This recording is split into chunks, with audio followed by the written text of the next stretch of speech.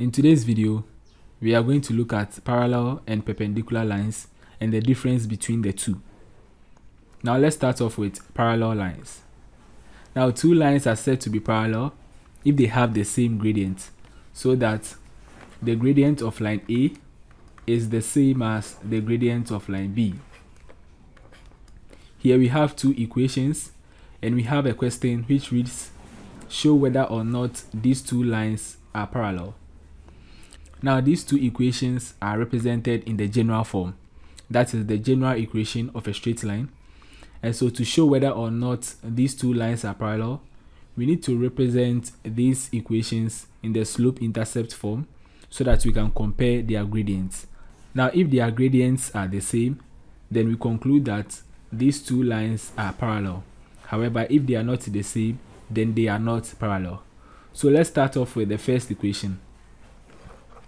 Let's try to find the gradient of the first equation.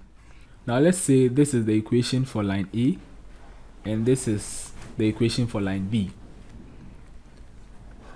For line A, we have 3y minus 6x equals 9. Now we are going to transpose negative 6x to the right hand side. So we have 3y equals 6x plus 9, and then we divide through by 3, so that we have y equals 6x divided by 3 plus 9 divided by 3. 6 divided by 3 is 2, so we have 2x plus 9 divided by 3 is 3. So we've been able to represent the equation of line A in the slope-intercept form. Now comparing this equation, let's say this is equation 1, comparing this equation to y equals mx plus c, you realize that the value of the gradient is 2. So let's say ma is 2. Now let's solve for the second equation. We have 2y minus 4x equals negative 12. So we transpose negative 4x to the right hand side. We have 2y equals 4x minus 12. So we want to divide through by 2, so that we have y equals 4x over 2 minus 12 over 2. Now 4 divided by 2 is 2, and then 12 divided by 2 is 6. So we have y equals 2x minus 6. When we compare this equation to this, we have m to be 2, so this is mb. Now since the gradient of line A is the same as the gradient of line B, it follows that these two lines are parallel.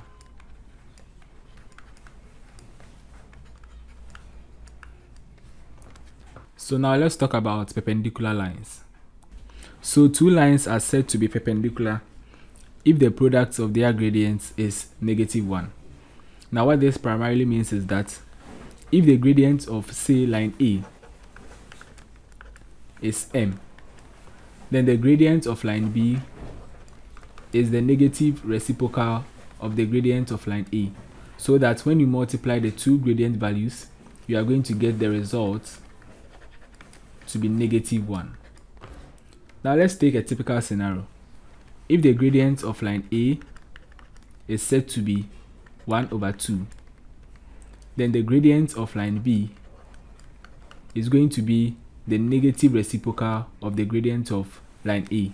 So what this means is that we are going to flip 1 over 2 to give 2 over 1. So we have 2 over 1, and because it is the negative reciprocal, we have negative here. Now -2 over 1 is the same as -2. Now let's try to multiply these two values. So 1 over 2 times -2, 2 cancels out 2, and then we have 1 times -1, which is -1.